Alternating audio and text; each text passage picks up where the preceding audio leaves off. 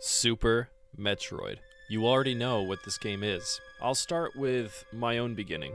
When I was 3 years old, I saw this game for the first time. I don't know where I was or who I was with, but there was a TV with Super Metroid on it, and in that same room there was someone's pet snake. The smell of the snake's heater is one of those smells that instantly takes me back to watching what was likely the first video game that I had ever seen. I remember seeing the orange character shooting the blue beam exactly like this. I don't know why that specific moment is something that my brain decided to hold on to, but it's one of my earliest memories.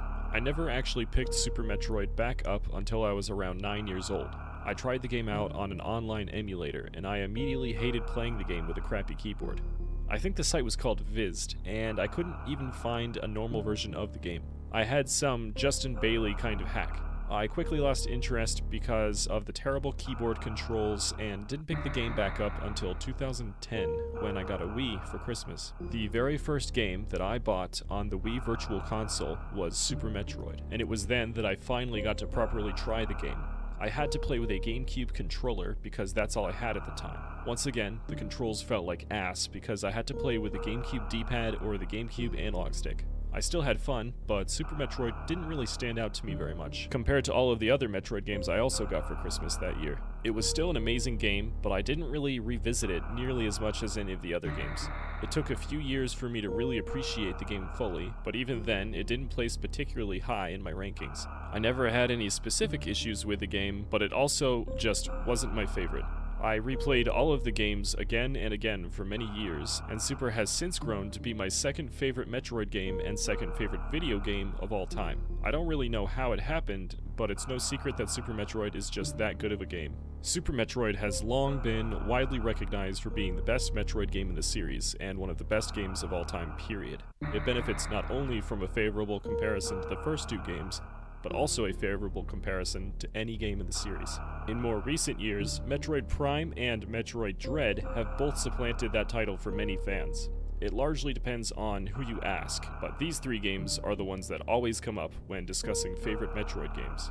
I'd like to see if I can figure out what exactly Super Metroid does to earn itself this reputation as one of the golden three best Metroid games. I know that there are already countless videos on Super Metroid, so you might hear some points others have already made. Despite that, I'm hoping that this video offers something new to the ongoing conversation about Super Metroid.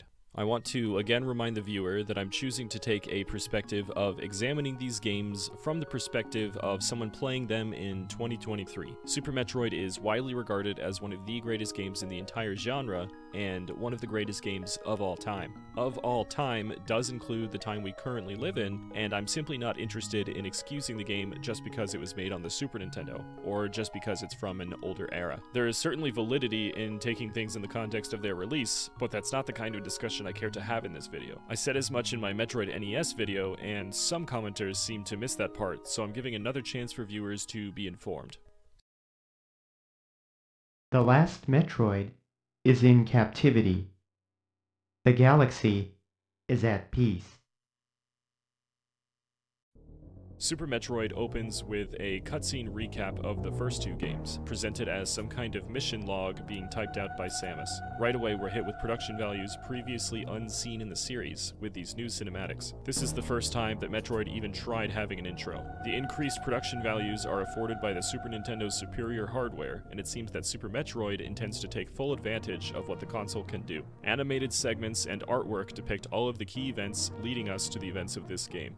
After defeating Mother Brain and all of the Metroids on their homeworld, Samus delivers the last Metroid to a research facility to be studied. Not long after, Ridley reveals himself to still be alive. It is discovered that he had been tracking Samus and waiting for her to leave the Metroid so that he could attack Ceres' space colony. Samus intervenes and tracks Ridley back to planet Zebes. It's up to Samus to retrieve the larval Metroid and unwind the mystery of Ridley's revival and return to Zebes. What's interesting about the story is the way that it's communicated to the player. Super Metroid does open with a lengthy cutscene and lots of text, but after that intro, the entire rest of the story is communicated directly through gameplay. The intro of Super Metroid was my introduction to the events of Metroid 1 and 2, and honestly, I didn't find myself very invested in the plot when I first played this game on that emulator. Characters like Mother Brain and the Metroids are introduced and killed off in the same breath. The intro is effective in informing the player, but I have seen firsthand that it doesn't do much to invest the newcomer. I can't blame Super too harshly for this because I was the one that decided to start with Game 3, after all. There's only so much an intro of a sequel can do to fully invest the newcomer into the overarching narrative. But aside from that recap, the intro intrigues with its mystery. Ceres Station is under attack. Ceres Space Colony is known for being an excellent invisible tutorial while also effectively setting up the premise of the game. General physics and jumping are introduced to the player, but this segment also gives the player a chance to investigate the situation. The corpses along the floor belong to the scientists from the intro, and the Metroid is missing. It's unclear if the shattered glass is from the Metroid escaping on its own or someone else. Deeper into the facility, an empty room with the encased larva sits on the floor. There's no music here, which gives this scene an air of uncertainty. A glowing pair of eyes appear in the darkness above the Metroid, and Ridley is revealed in an ambush. I love this moment of pause with Ridley's eyes because it characterizes Ridley in a way that separates him from all of the other enemy and boss encounters. Ridley is a giant pterodactyl thing, but even with his imposing mass, he is also a calculated foe with intellect. Metroid bosses are large, beastly creatures that hardly demonstrate any advantage from their intellect. But here in Super Metroid, we are given a look at what separates Ridley from your usual Metroid boss. And the other huge thing about this encounter is the interactivity of this scene. The player maintains control of Samus at all times. It's difficult for me to overstate the importance of this design decision. Other Metroid games have decided to introduce things like bosses or story moments through cutscenes. Super Metroid could have replaced all of Ceres Station with some kind of cutscene. Cutscenes certainly have their own potential benefits, but this commitment to interactivity is a huge appeal of Super Metroid for all of its own benefits. What I really like about this design decision is that it even further connects the player to Samus's headspace. A huge thing about video games that separates them from other media is that they are interactive, and Super Metroid demonstrates a unique way of utilizing that potential here. When you're playing as Samus, walking into this room, it's up to you to take action. You're not sitting on the bleachers watching Samus deal with the situation, you're an active participant in the investigative process. You gotta figure out what to do about this mysterious situation. Even though the only thing the player can actually do is wait for Ridley to show up, that doesn't change the importance of this commitment to interactivity. Whether or not the player can actually die here is entirely irrelevant to the effect that the interactivity has on the engagement of the player. Battling Ridley is a rather simple affair of dodging fireballs, ram attacks, and tail swipes. Many players seem to be under the impression that Ridley will only leave once he damages you enough, but this is actually one of two outcomes. If you keep dodging his attacks and deal enough damage, Ridley will be defeated. Only if you win the fight, you'll see Ridley accidentally drop the Metroid before he scrambles to escape. I always feel so cool when I slap Ridley around and scare him away. This is such a fantastic way of utilizing the interactive potential of these kinds of gameplay story scenes. Ridley will escape regardless of which outcome you get, but I think it's so great that this intro is varied based on your performance in this fight. It is unfortunate that this is the only instance of something like this in the entire series, but after you scare Ridley off, he initiates a self-destruct sequence of the Ceres Station. He's stolen the Metroid that nobody knows about, and he intends to leave no trace that he was ever there. In the first Metroid, the Galactic Federation at least had the benefit of knowing that the space pirates stole a Metroid. If Ridley gets away with this Metroid, however, the Federation will be completely blindsided.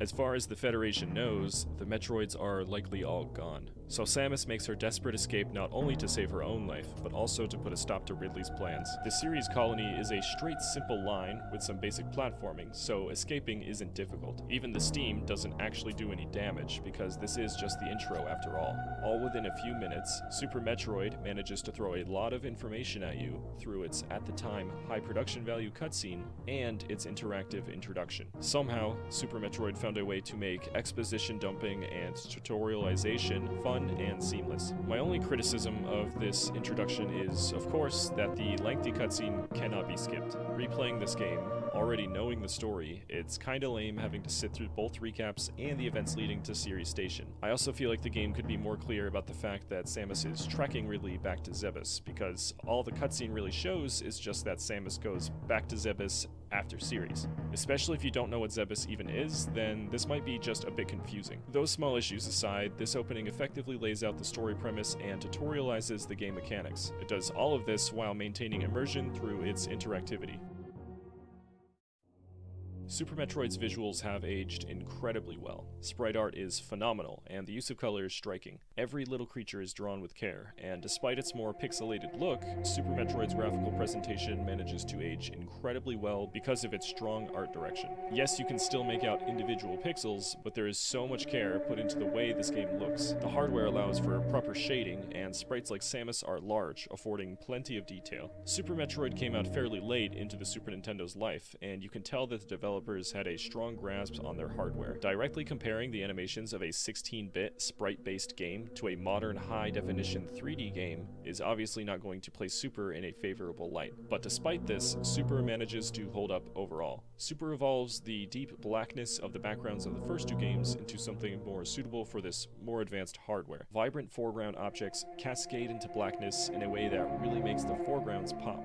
Backgrounds not only finally even exist, but they combine closer foreground objects with blackness to make the rooms feel vast. Other backgrounds use darker textures and are drawn to make the walls feel close. This claustrophobic feeling further adds variation between the rooms, and works fantastically to visualize the world as a proper location. Admittedly, there are some backgrounds that feel merely serviceable, flat, and perhaps forgettable. These more forgettable ones tend to repeat more abstract patterns without much else going on. Expectedly, Super Metroid looks great and has aged well, but it's not the best looking Metroid game in the series. That's to be expected considering the hardware, but it's still impressive that this game's visuals have aged as well as they have. Other backgrounds, like this one in Meridia, seem more abstract than anything. Despite how much it clashes with the more believable parts of the world, I can't help but like this especially strange background for how unique it is. Are these things floating in the water? What even are they? In Super Metroid in particular, far more than any other Metroid game, there are a lot of parts of the environments that just feel like they are impossible to understand or make sense of. This might sound like a criticism, but it's actually a compliment to the game world. So much of Zebes is beyond what anyone can fully understand. There's just so much here that feels very otherworldly and strange. This is an alien planet after all, so it fits the atmosphere that the game is going for perfectly. Zebes, this time around, consists of 6-ish levels. Criteria, the surface, is a drab, rainy landscape. The surface of the planet feels desolate and empty. Only moss really seems to thrive here. Brinstar is now an expansive and varied cave system with Chozo settlement remains, and several aesthetics within this single level. Pink Brinstar is full of petals that fall from the plants on the ceiling in these winding caves. In Green Brinstar, you'll find moss, twisting thorny vines, and many colorful kinds of plants. Some of these plants even appear to have some kind of teeth growing inside. Glowing blue lichen appear along the walls. Just a little further, Red Brinstar features alien-made stone carvings and lots of scaffolding decorating the backgrounds. These dead shrubs hint that the Chozo that once cared for these plants are long gone. Neatly placed red bricks line the walls, but just upstairs the aesthetic shifts completely to bizarre plant-like growths coating nearly every surface. Jagged teeth-like spikes line the floors, and these strange mouths attempt to swallow whatever falls in. It's unclear if these bizarre creatures were always here, or if they grew after the disappearance of the Chozo. I kind of like that we don't know, but regardless, their appearance is so freaky and perfectly Metroid. All of these different aesthetics exist within one level. Brinstar is certainly the most varied level by far, but Super Metroid still manages to offer an impressive variety throughout each of its levels as well. There are many little details to observe in the different rooms of this game. The key hunters have eggs on the ceiling in this room. There's this dead guy outside of Kraid's lair. There appears to be droppings underneath these shriek bats. Samus's visor turns yellow when she's using night vision in dark rooms. Samus has a breathing animation. Little bugs scurry away on your first visit to Crateria and Old Turian. The list goes on and on. All of these little details of Zebes come together to give the world a fleshed-out history. Aesthetics are strong in Super Metroid not just because of the art, but also the tremendous care placed into making this world feel memorable. Super Metroid is also continuing to employ its design philosophy of using the game world itself to convey tutorials and the story in addition to the more familiar ways of characterizing its world. Criteria starts off as a straight path with numerous dead ends immediately visible. These dead ends are made obvious right away to ease the player into the world design's concepts of item contingent progression. This is to teach the player that backtracking to older areas with new items will reveal hidden pathways, as the player will soon be returning here with the Morph Ball and missiles. Just nearby, you can find the familiar blue stone caves of the first game's Brinstar. You actually revisit the exact location you started in the first game. You start in the escape shaft from the first game and drop in backwards from where Samus once faced Mother Brain. This is another aspect of Super Metroid that sets it apart from the other games. Super Metroid is keenly aware of its status as a sequel, and it manages to recontextualize your familiarity into something else. These moments of familiarity are used to unsettle you. Your bombastic journey of the first game has left Brinstar desolate and empty.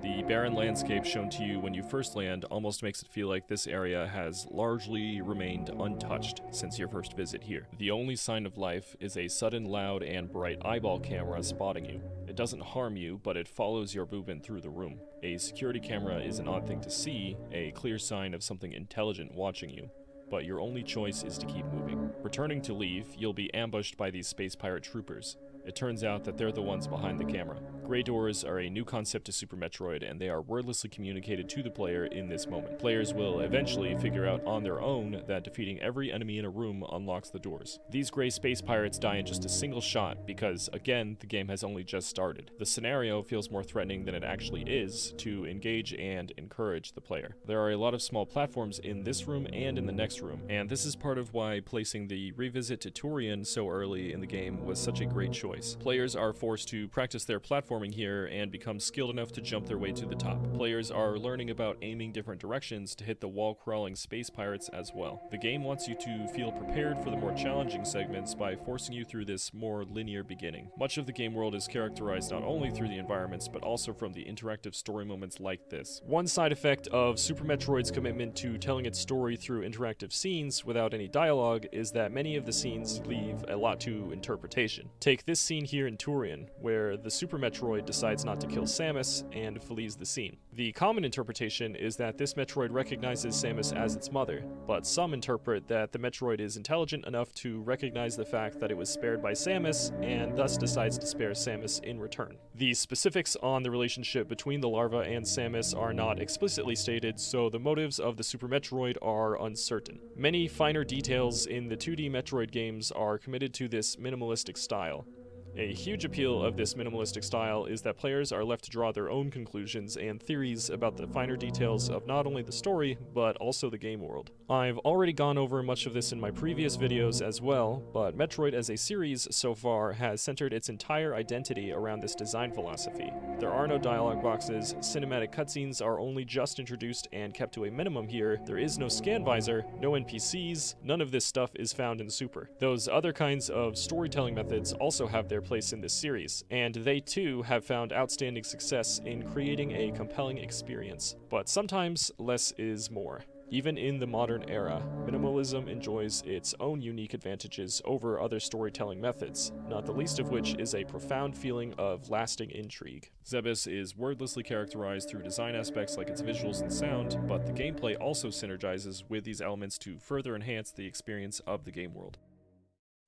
Button mapping is here, and this is huge for obvious reasons. Allowing the player to customize the controls for themselves should be an industry standard across all games. Every game needs button mapping, and it's absolutely fantastic that it's here in Super Metroid. Players make all different kinds of control schemes to suit their preferences, and I absolutely must place emphasis on the importance of this particular feature. Super Metroid is the only official Metroid game to do this from an in-game menu, and this inclusion deserves tremendous appreciation. Super Metroid takes much from its predecessors when it comes to control. The spin jump is back, as are your other moves like crouching and aiming downwards. Not much new to say about these moves, but they're just as great as they were in Metroid 2. Mid-air morph ball is introduced, as is being able to aim diagonally. Mid-air morph allows for executing on tight movement to reach difficult areas or take advantage of niche movement tech to save time. There's something really satisfying about saving time from jumping near a hole and landing inside as a morph ball. Diagonal aiming is a literal game changer.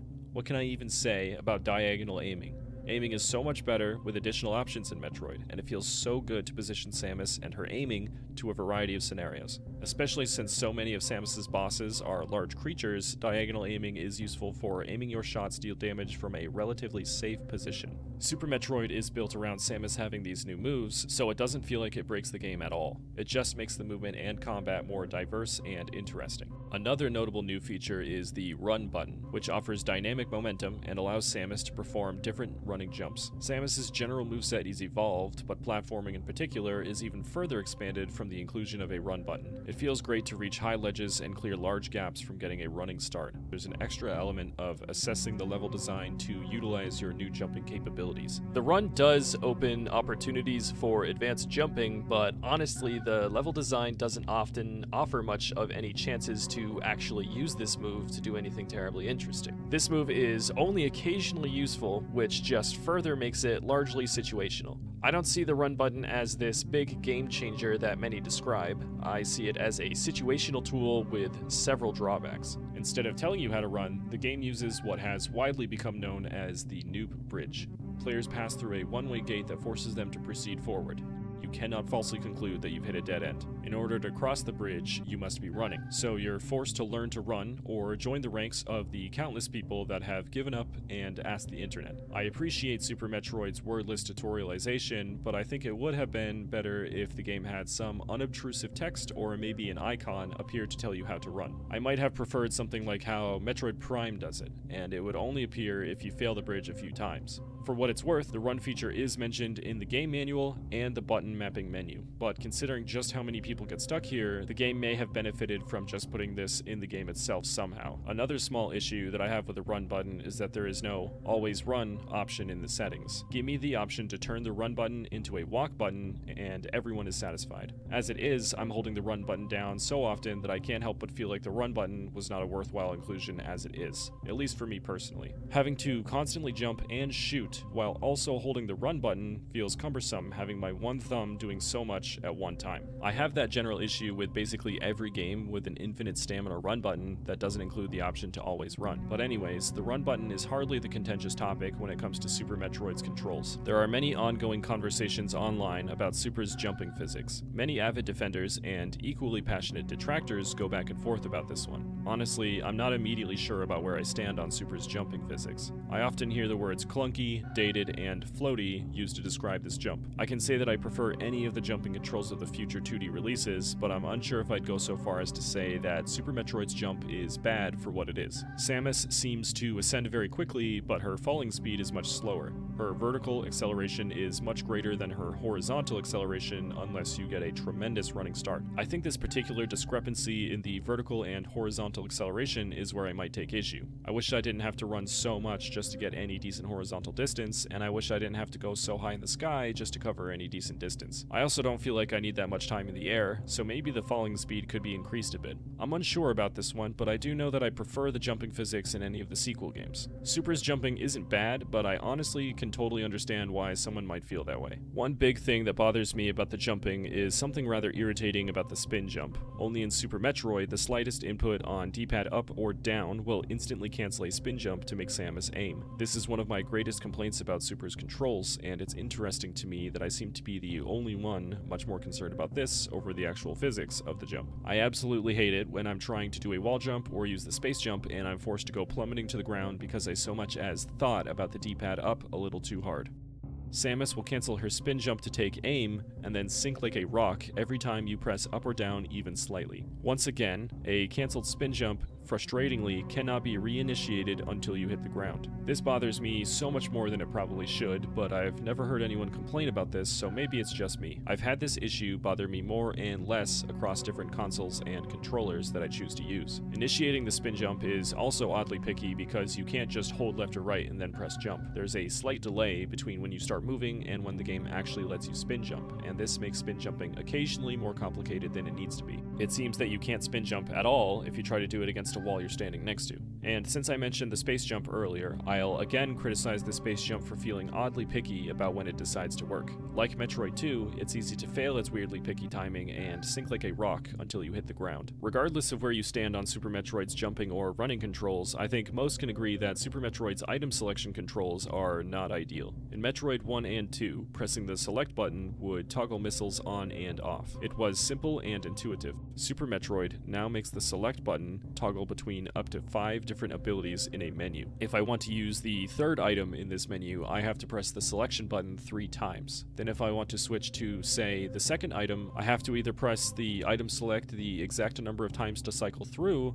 or press a separate item cancel button and then press the item select twice. This is way more complicated than it needs to be. It's not terrible, but it's certainly not ideal for when I'm in the middle of a fight and I need to quickly alternate between my different attacks. Regardless of where you decide to map the 2 item selection buttons, having to navigate a menu in real time with a selection and cancel button feels clunky. Super's momentum doesn't offer that much to the casual player, but there's a certain je ne sais quoi with the advanced techniques that is absolutely unique to Super. Super is odd in that it simultaneously offers a lot of advanced techniques, but it also just kind of feels sluggish and clunky a lot of the time. Feels like this control scheme is better in some ways, but also worse in other ways. I know that some players will die on the hill that Super's controls are the best in the series, and I know others that can't stand playing this game because they think the controls are just that awful. I'm caught somewhere in between on the topic of Super's controls overall. There are things that bother me, but there are also things that I appreciate about it that remain unique to this day.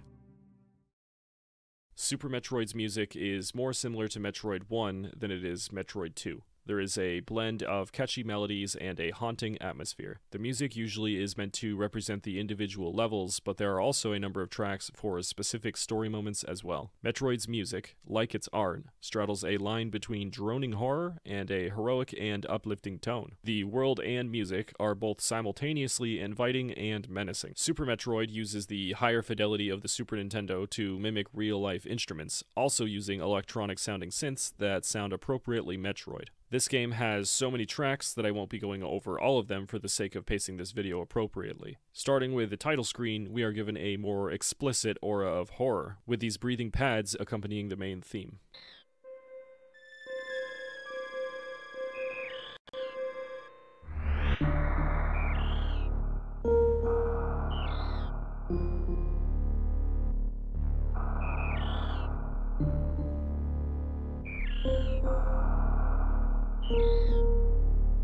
Since Planet Zebes starts off quiet and mysterious, we're given ambient droning and an ominous chorus to set the mood.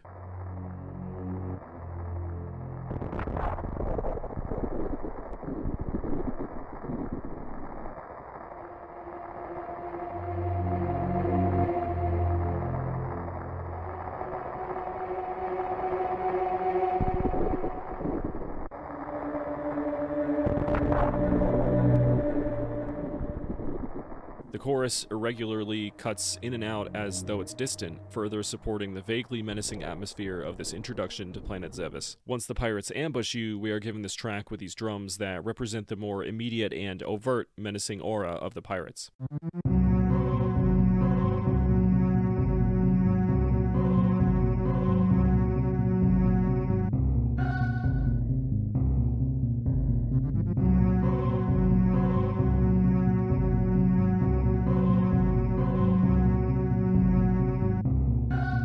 Brinstar is the end of the more ambient introduction to Zebes, marking the beginning of the adventure proper.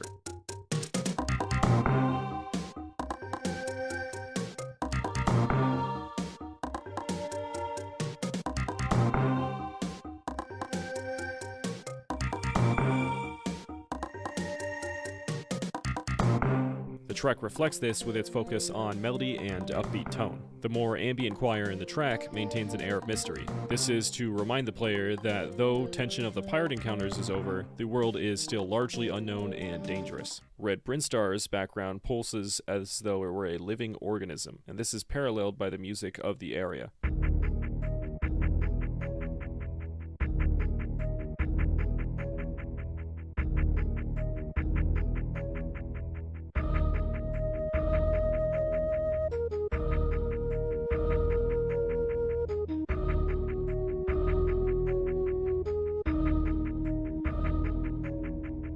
This particular track is a fan favorite, and I can easily understand why. There's a distinct emotional appeal in the melody and choir that makes this entire area especially distinct and memorable. The drums and choir of Norfair feel harsh, drawing parallels to the claustrophobic heat of this level.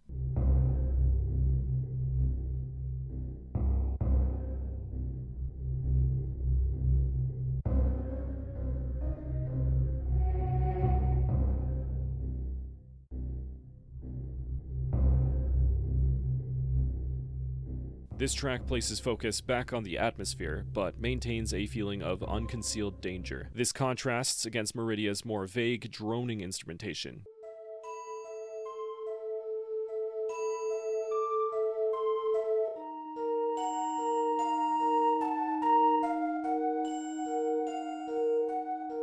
Despite feeling more faint than Norfair, the air of danger is just as prevalent. Meridia's flute feels dreadful in the best way. There's a certain irregularity to the music of the wrecked ship that complements the horrendous feeling of this area.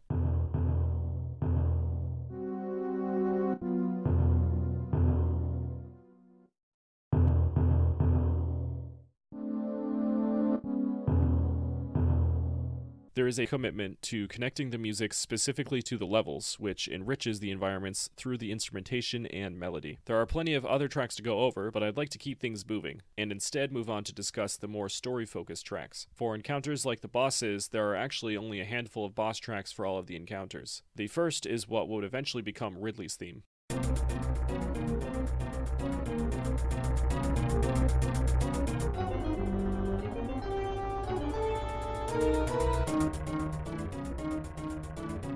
For what it is, this theme is appropriately blood-pumping and raises the tension of the encounters. Because this theme would become so iconic and be remixed so many times, I can't help but feel underwhelmed by the way it sounds here. It's not nearly as high energy or layered as any of its other renditions, and that's just an unfortunate consequence of it being the first version on 16-bit hardware. To go on a bit of a tangent, many of Super Metroid's tracks have been remixed into future releases, even some having multiple remixes. I can't help but find many of the tracks in Super Metroid to be the least good versions of each of these tracks. It's understandable that the 16-bit first versions would be the least good ones, but even so, I can't help but find many of Super's tracks to feel kind of underwhelming. It's very telling that these tracks were so good that they got remixed in the first place, but tracks like Lower Norfair, Red Soil Brinstar, Ridley's theme, and the theme of Samus Aran are all my least favorite versions of these tracks. Back to the Ridley theme in particular, another thing that irks me about this track is just how often it is used. This theme is played during the Ridley encounter on Ceres, the Ceres escape music, during the Torizo boss fight, during the second Torizo boss fight, during Dragon,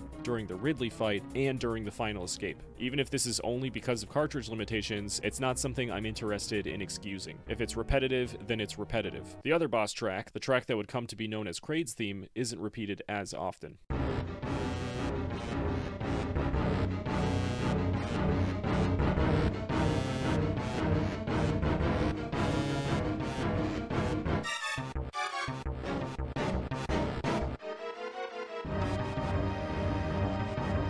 It's a great track for Kraid since I think it captures his colossal size, but it never quite felt right for Fantune.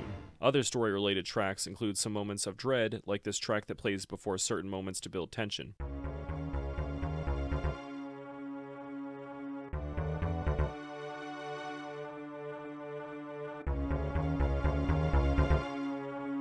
The player has come to expect that the music is connected directly to the environments, so these moments that break that expectation can be exceptionally unnerving. The last track that I'll choose to discuss is the one that plays during the final boss, the theme of Mother Brain.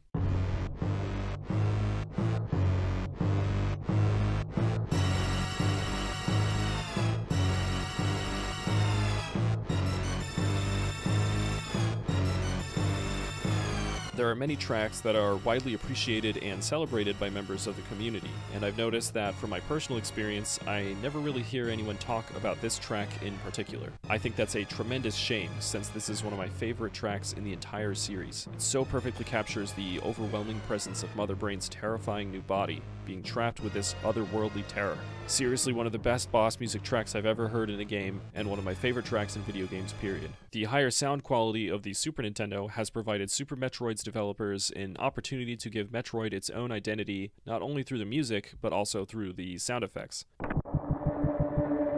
Sound effects demonstrate a commitment to in-universe believability. Super Metroid sounds are all diegetic, though I'm not sure about the health and ammo pickup sounds.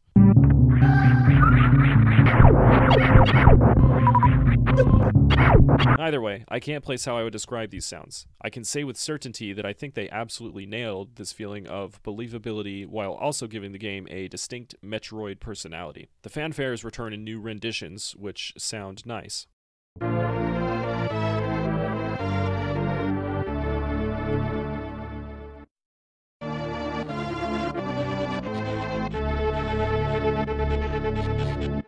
The expansion pickup fanfare is unfortunately absent from this game. Every single pickup will give you the full fanfare, and especially since there are so many more expansions, the fanfare has never before or since felt so repetitive as it does here.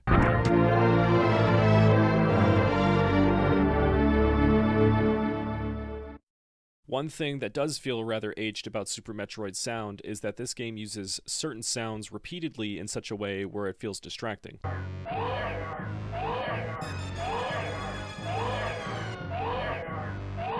You can tell they were doing the best with what they had to convey the idea of continuous screaming, but it's a part of this game that feels like it hasn't aged well. Of course, I don't blame the developers for this, as this was the best that they could have done with the hardware, an expected outcome of going for a sense of realism on the Super Nintendo. Even after the criticisms I've offered, I still am largely positive on Super Metroid's music and sound effects. The fact that it's aged as well as it has is a compliment to the achievements of this game. Super's Zebes is an incredible showing of the potential of a Metroid game's world design. Zebes is complex, sprawling, and very interconnected. The complexity of the world layout is far beyond anything seen in either of the first two games, and remains as one of the most sprawling and intertwined maps in the entire series. Zebes is made of 6-ish main levels, and all but one of them are interconnected in a vague, ring-like shape. Norfair is the outlier, as it is only connected to Brinstar. This one elevator is placed in close proximity to direct pathways to Criteria and Meridia, and the way to Criteria places you just outside of the wrecked ship. The red part of Brinstar acts as somewhat of a superhighway to interconnect nearly everything together. Super Metroid also places many elevators around the world that connect the different levels together in multiple locations. Shortcuts in general are far more common than they ever have been. Super Metroid respects the player's time by introducing new areas and power-ups to the player at an appropriate pace. One such example is the part of the world where you get to the grappling beam. You went all the way down this path to get here, and the designers could have just made you travel all the way back to return to the rest of the map.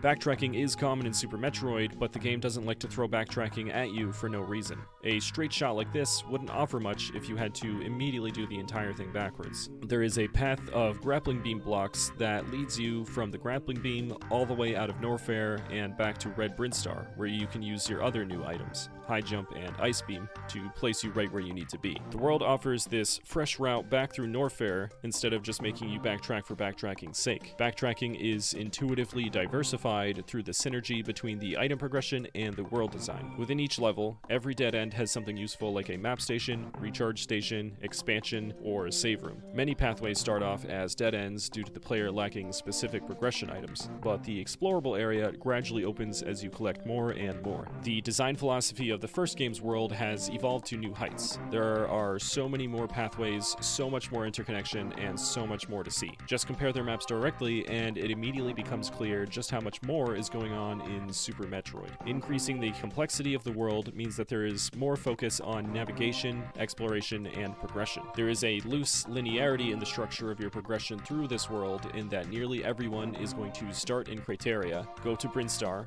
then Norfair, then the wrecked ship, then Meridia, and finally Turian. There is certainly plenty of in-between and backtracking, but this loosely linear structure does offer its own benefits, such as some kind of difficulty curve. The world design of Super Metroid is one of the game's greatest strengths for its commitment to balancing the non-linear and linear aspects of its design, playing to the strengths of both philosophies with outstanding success. To explain how, I'll need to move on to explain the other design aspects that inform this gameplay loop.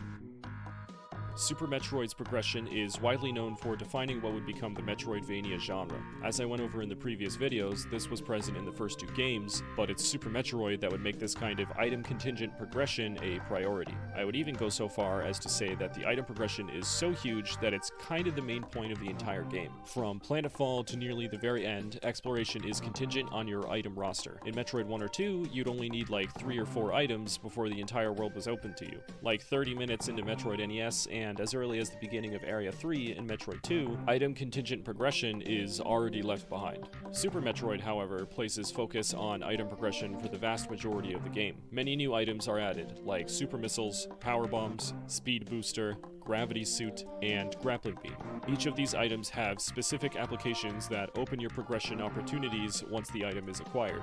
Additionally, many returning items are given new explorative utilization, like Wave Beam now being able to shoot through these one-way gates, or the Varia suit now protecting Samus from extreme heat. This is where I believe the power-ups of the Metroid series are finally given a new layer of depth that fully realizes them as multifaceted tools. The best kinds of power-ups in Metroid have both exploratory and combative or traversal applications. The same power-up that opens green doors is also useful for destroying powerful enemies, or the power-up that is used to jump over enemies is also used to ascend to new heights. Nearly every power-up in Super Metroid serves a variety of uses, and this makes every power-up far more interesting than they otherwise would be. Many new items add an extra layer of depth to the moment-to-moment gameplay, such as the new Speed Booster. Speed Booster destroys these arrow blocks, sure, but this also massively further enhances your jump if you get a running start. Speed Booster can also destroy other destructible tiles and enemies instantly just by running through them,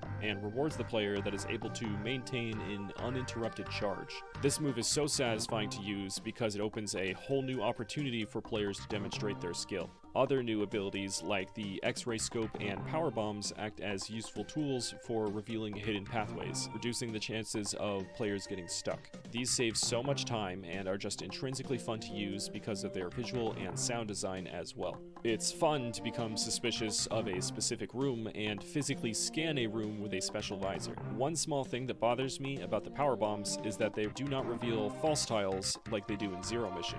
That little extra bit of usefulness absent is a missed opportunity.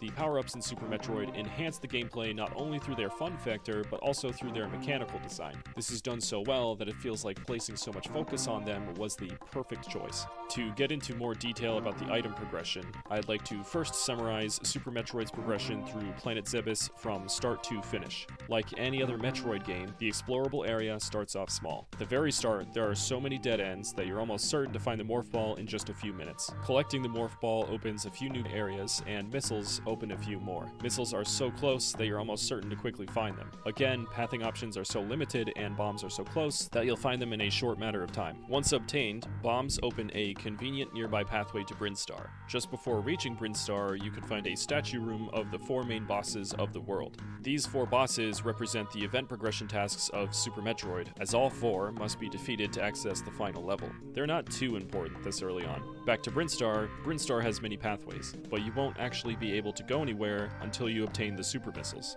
It's more expansive than Criteria, but the many pathways of this segment of Brinstar shouldn't take you very long to explore. Once super missiles are obtained, the way forward is again very close and fairly obvious.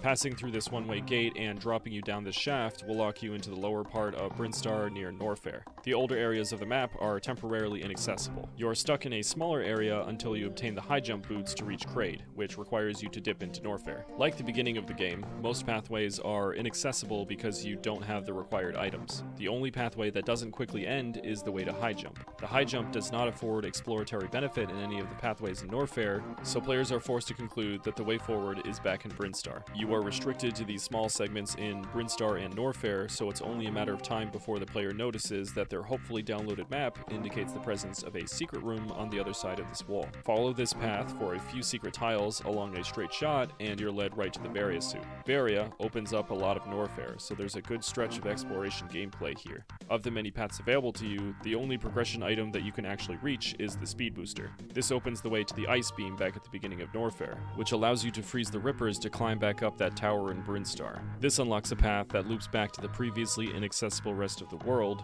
which opens the world back up. Climbing this tower also leads you to the power bombs towards the top. Just before heading this way, you were deliberately shown these power bomb blocks on your way to the ice beam. So even though you now have the whole world available to you, the only way to make progress is back here at the beginning of Norfair, and they should be fresh in your mind. You must return to these power bomb tiles to explore a new chunk of the level to face Krokomeyer and obtain the grappling beam. The grapple beam allows you to grab the optional wave beam on the other side of Norfair, eliminating those blue one-way gates. In addition to its combative benefits, opening these gates offers navigational benefits as well. Grapple beam also lets you cross this gap back in Criteria to reach the wrecked ship. As went over previously, there is a deliberate placement of grapple swing tiles and freezable rippers to lead you right to the wrecked ship. Between obtaining the ice beam and entering the wrecked ship, it's possible and even likely that the player would get lost and possibly backtrack through older areas. This is a good chance to collect many expansions and optional goodies like Spacer or the many missile tanks. Eventually, the players should overcome the navigational challenge and find their way inside the wrecked ship. Once you can get inside of the wrecked ship, the entire area itself is self-contained. You won't need to leave this area until after it's completely finished. The entire wrecked ship is available to you once you defeat the area boss, and one of those paths will lead to the gravity suit. Instead of placing the boss at the end of the area, the wrecked ship places Phantoon at the beginning. The ship isn't very large, so it shouldn't take too long to find the gravity suit. The gravity suit allows you to move freely through water, which allows the player to access this convenient nearby elevator to Meridia, or travel to Lower Brinstar and jump through the water to reach Meridia that way. There are two correct pathways here to increase the likelihood that the player will find their way forward. Nearly all of Meridia is available to you from the outset, and Meridia is entirely self-contained. You won't need to go to any earlier areas to make progress until you're completely finished with this level. Meridia is large and twisted with many secrets. Despite the fact that there is only a single progression item at the very end, this level is still likely to give you some trouble through its confusing layout and challenging navigation. Defeating Meridia's area boss grants you the space jump, which allows you to ascend infinitely and gain access to Lower Norfair. This is perhaps the greatest navigational challenge of the game, as the entire world is open to you at this point. It's up to you to explore the whole world until you find this pathway in Norfair. The game does place this memorable-looking Ridley statue here, so players that discover this are likely to have this area stick out in their mind. But if you never made it beyond this power bomb door, then the area is completely forgettable. This is a big reason why labeling doors on the map is so important. The game also does not tell you that the gravity suit makes you immune to this lava, which it really should.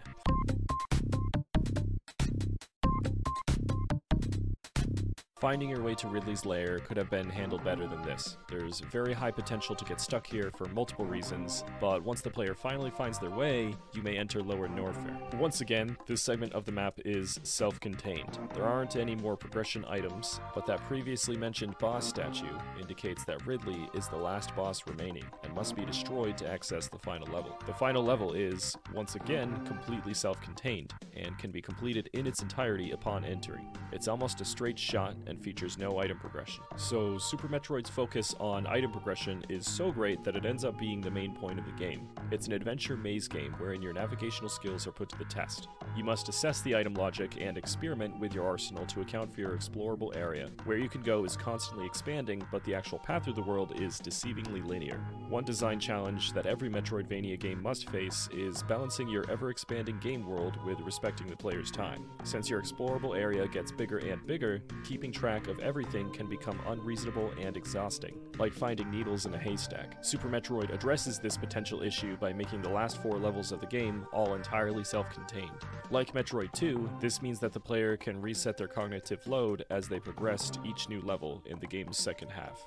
Though item progression is still present, it's also worth mentioning that these self-contained levels only place progression items at the very end to unlock the next level, such as with the gravity suit and the space jump. The focus on item progression teeters off in Super Metroid's second half, but even so, this is still a tremendous focus of this game. Super Metroid's world slowly becomes more open as the game continues, and the game employs tricks like the one-way gates to restrict the explorable area available.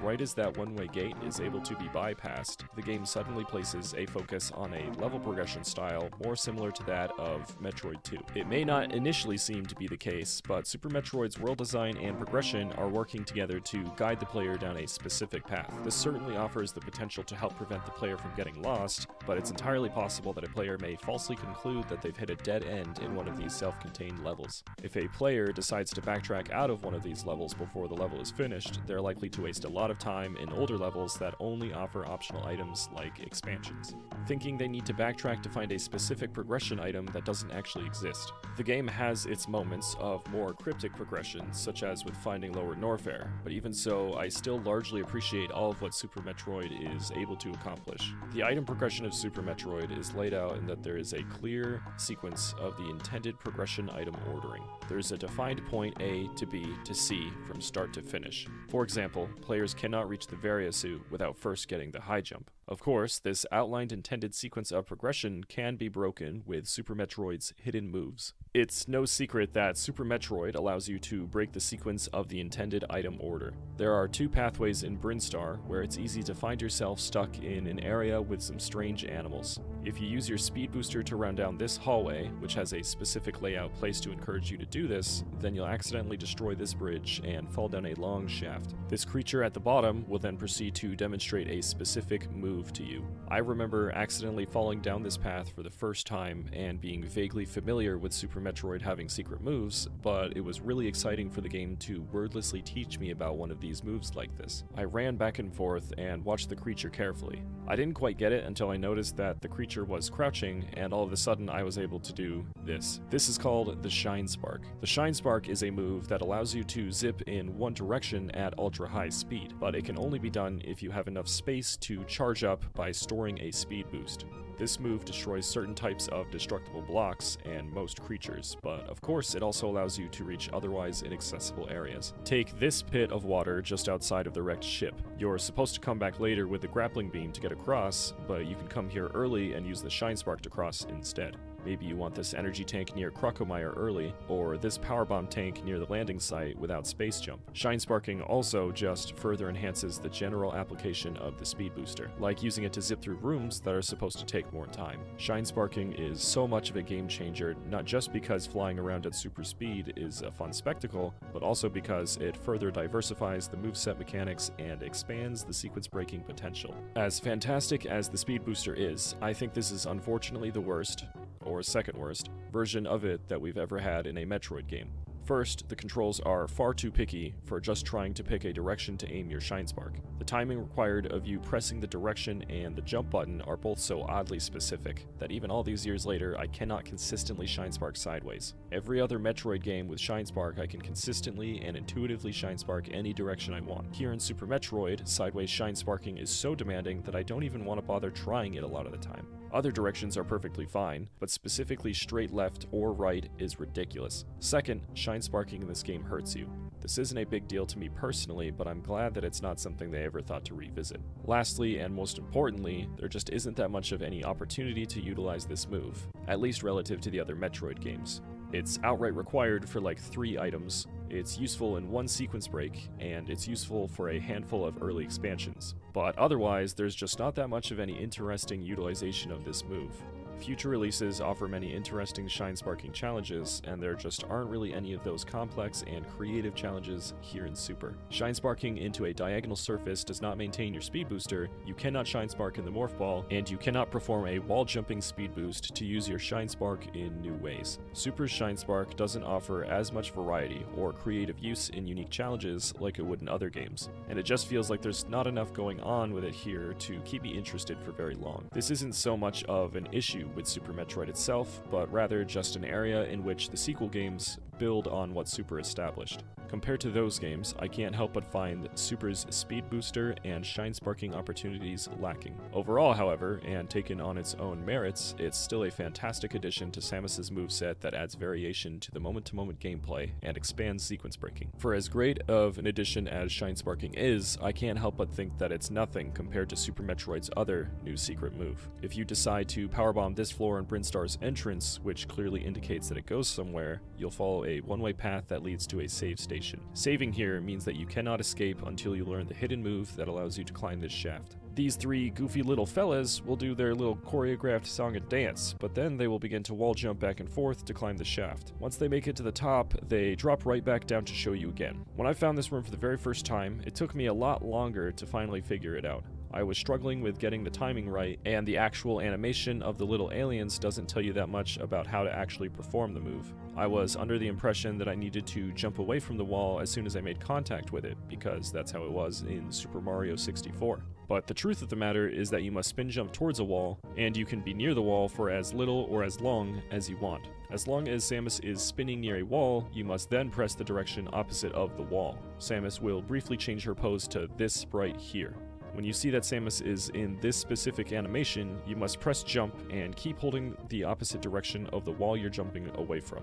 Once you know exactly how to do it, wall jumping is pretty easy. However, the wall jumping controls are unfortunately not ideal in my opinion. I think myself and many others have found ourselves confused because we didn't know to watch for any kind of visual cue. The big thing that really hurts wall jumping is my previous complaint about the slightest input on up or down instantly canceling your spin jump. Combine that with being unable to reinitiate a spin jump until you've hit the floor, and it's all too easy to accidentally take aim when you're just trying to wall jump. Super Metroid's very sensitive D-pad means that it's super easy to fall out of a wall jump and have no choice but to sink like a rock all the way down to the ground. Just because myself and many others are able to get used to these controls, I don't think that excuses this design. Super Metroid's wall jump is notable for being one of the few games that allows you to perform single wall scaling, which massively opens the opportunity for where you can perform this trick to sequence break. Wall jumping is celebrated for similar reasons to shine sparking, but wall jumping has a much greater impact overall. Even your basic platforming is diversified through wall jumping, as you can use it to take tighter jumps, save time, and of course reach new heights. Integrating this move into your basic moveset makes for more satisfying platforming. The sequence breaking potential of wall jumping is so massive that it's difficult to name off all of the different ways you can break the sequence. Countless expansions are able to be collected early through wall jumping. You can get early wave beam, early spazer, early power bombs, early various suit, and much more. You can even outright skip many items just by deciding to wall jump to bypass many items like high jump or grapple beam. Wall jumping completely breaks the item progression sequence wide open. It's so satisfying going around the world and experimenting with your hidden moves to see what you can do and where you can go. Experimentation and exploration have evolved in Super Metroid so much that it's a huge reason why so many people continue to play and talk about this game. One returning trick from Return of Samus is the infinite bomb jump. This trick is great to have, but unfortunately it's somewhat superannuated by the wall jump and shine spark. You can still use it to ascend infinitely, but the only advantage that it has over the other two tricks is that you can still do it without any walls, and you don't need the speed booster, nor any kind of running start. The unfortunate thing is that this is quite the big if, as the only scenario that I can think of where this might be useful is if you want to reach this specific energy tank and 2 missile tanks before you get the speed booster. Beyond that particular scenario, I'm having trouble thinking of any reason for me to ever use IBJs. One last trick that I'd like to discuss is the not so intuitive trick called the Mach Ball. To perform a Mach Ball, you must get a running start and enter the morph ball right as you're about to hit the ground. If done correctly, you can maintain full running speed while in the morph ball. This trick can be used to bypass speed booster gates and reach items like Ice Beam and Super Missiles early. Like I said in my video about Metroid NES, these types of sequence breaks may not offer the same kind of intuitive experimentation as something like the Shine Spark, but these are a huge part of Super Metroid speedrunning culture and are still tremendously satisfying to pull off. You're going to be following an online guide more than figuring this out yourself, but that doesn't mean that it can't be fun to learn this trick and master something like early Super Missiles. There are many counter-intuitive tricks like this that even further expand the sequence-breaking opportunities of Super. I don't mean to downplay the importance of these tricks, but they are beyond the scope of this video. All of these tricks shake the Metroid formula to its core and completely redefine what a Metroid game could be. Everything from the macro-scale exploration to the moment-to-moment gameplay is massively expanded by the greater amount of freedom and decision-making. Unfortunately, I have somewhat of a hot take to offer when it comes to Super Metroid sequence breaking. Many of the sequence breaks are just performing the same kind of wall jumps over and over. In Super Metroid, how do you get Wave Beam early? You wall jump. What about early Spazer? You wall jump. Early Varia, do a wall jump. How do you get early Gravity Suit? Wall jump to it. What about power bombs? Jump this wall. I can't help but feel like the process of experimenting to discover the sequence breaks feels a bit samey to me. This is speaking as someone who is largely uninterested in counterintuitive sequence breaks that require online guides or external help. Specifically from the perspective of someone who likes to discover intuitive sequence breaks on their own, I think something like Metroid Dread offers a greater diversity of intuiting and discovering sequence breaking opportunities. To give you an idea of how this could be improved, Dread has speed boosting wall jumps, slide jumping, underwater shine sparking puzzles into diagonal surfaces with hidden pathways, morph ball shine sparking, and more. You have to try different things and solve each unique situation. Super has plenty of amazing stuff going on, but my hot take is that the actual process of discovering these breaks can often feel samey. Certain games like Dread or possibly even Zero Mission offer some more interesting ways to discover sequence breaks that aren't really there to the same extent in Super Metroid. Super Metroid has some completely nutty glitchy sequence breaks, and they're a ton of fun to see. But I'd much rather experience more diverse intuitive sequence breaking just from trying to put the pieces together myself, exploring around and experimenting with my moveset. Getting early super missiles in Metroid Dread was such a memorable moment for me, not because some guy on YouTube showed me how to do it, and not because I performed my 5th basic wall jumping sequence break, but specifically because I had to go out there and figure everything out myself. This video isn't about Metroid Dread, but I bring up this comparison because Super Metroid has a reputation for being the untouchable gold standard of what sequence breaking should be. Sequence breaking perfected. I love the sequence breaking in Super Metroid, but it's just not my gold standard. I would be quite disappointed with Dread if it chose to have most of its intuitive breaks solved just by performing single wall scaling. I want to be challenged to try new things and experiment with what I think I can do. I'm not saying that Super Metroid doesn't have this, because it certainly does reward a lot of experimentation with its intuitive sequence breaking. It's just that from my perspective, the process of intuiting them feels more interesting in something like Dread. It's not that this is necessarily a problem in Super, I guess I'm just saying that there is room for improvement here. I know that this point especially is going to be highly subjective because for many people, Super Metroid remains that untouchable gold standard for sequence breaking. What you might prefer largely depends on what you like about sequence breaking. I know I spent a lot of time criticizing some smaller aspects of Super's sequence breaking, but overall I am very positive on this aspect of the game. Super Metroid is mature enough to trust its more daring players to handle themselves with whatever they get themselves into with sequence breaking. Sequence breaking makes this game nearly endlessly replayable, and Super Metroid delivers on this potential with outstanding success. Super Metroid's excellent moment-to-moment gameplay owes a lot of its success to the game's level design. Room layouts in Super Metroid are among the best in the entire series, so right off the bat, there's no repeated room layouts and basic empty hallways with nothing going on. The only thing that comes close are the rooms they had to borrow from the first Metroid game, and even there, they added as much as they could while preserving their original layout. Every single room of Super Metroid is unique and interesting, with thoughtful placement of platforms and enemies. This helps navigation tremendously, as players are provided a wealth of opportunity to take note of unique layouts and landmarks to categorize the many rooms of the game. Even these large, unique-looking statues are placed near important locations to make these rooms stand out through the level design. Since we're back on Zebes, many returning areas are given a new coat of paint with lots of variation and many pieces of environmental set dressing. Mushrooms, flowers, shrubs, twisting vines, mud pits, rocky spikes, and much more. Many naturalistic areas like the Twisting Caves are built with jagged rock formations and lots of irregularity. It's similar to Metroid 2's commitment to world believability, but there's also just much more going on in every room. Platforms and enemies are perhaps more plentiful than they ever have been before, but they are all placed in deliberate ways to complement the gameplay flow of traveling quickly through the world. Super Metroid's level design is also notable for having far more secrets than either of the first two games. There are so many destructible tiles, and there's just so much packed into each room. Many early games' secret destructible blocks are larger 2x2 tiles, increasing the likelihood that a player will shoot or bomb one to reveal a secret. Sometimes platforms are just destructible for seemingly no reason, but these don't waste your time like certain secret tiles in the first game. They just further add to the tactile and interactable qualities of the world in a way that has you carefully searching each room as you play through the game.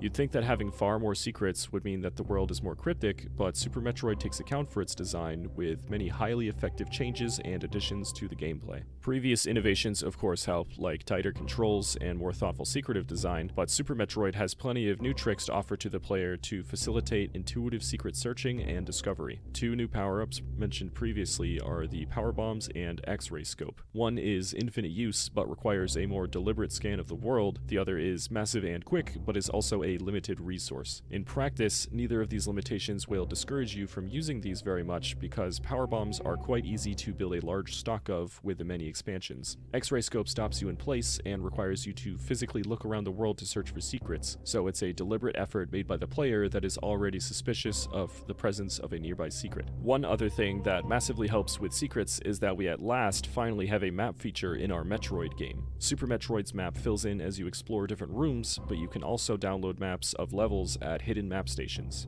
This optional downloadable map is incredibly useful for newcomers, as the minimap and menu map will show you blue rooms on the other side of walls. The map is a tremendously useful tool for indicating the general presence of a secret to the player, which only further reduces the likelihood of a player getting stuck. I'll get more into the map a bit later in the video, but here I'll just say that it too helps you search for secrets. Metroid as a series has a responsibility to balance getting lost with getting stuck. Many players don't even want to play the Metroid series because their patience and tolerance of being able to spend time backtracking and searching for hidden secrets is too low. I think there's nothing wrong with everyone having their own preferences, but my point is that everyone has a different idea about where that line is. Balancing an engaging navigational and searching challenge with valuing the player's time and not being too cryptic. Super Metroid certainly has a lot of hidden secrets, but I think this game is masterful at hinting these secrets to the player just enough to be intuited without wasting the player's time. Like I previously went over, we have things like the power bombs and the X-ray scope, but the big one is far more intuitive level design. Let's take another look at some of your progression when you first land on Zebes to demonstrate my point, this time with a greater focus on the level design itself. When you land on Zebes, your pathing options are very limited. Players are almost certain to quickly find the morph ball since so few pathways are available to them. Once you collect the morph ball, players are again trapped in a small area until they figure out how to use their newly acquired item. The game will continue to employ this trick with many more items in order to guarantee that the player understands the application of their new item before they're let back out into the world. The map gradually expands as you collect more items, yes, but the first few secrets are pretty obvious, like these destructible blocks that lead to missiles or this morph ball hole that leads to bombs. Not only can you easily spot this hole, but you can also see it on the nearby downloaded map. The game starts off easy, but it introduces a slightly more difficult secret after you get the bombs. These tiles on the left are drawn to be segmented from the rest of the cave, and you can see the edge of the ground continuing underneath them. They also resemble the blocks that you just broke to escape the lower area of this room. Additionally, the optional downloaded map will again show you the presence of more explorable areas on the other side of this wall, so it's just a step above the previous secret in terms of difficulty. Continuing to Brinstar will show you many different pathways. You can't move quickly enough to pass through this closing gate, and you can't break this strange block at the bottom of this shaft. So there are secrets that the game is telling you about to try to get you to make a mental note of them for later. You are taught about the item contingent progression and introduced to concepts like backtracking through the level design itself.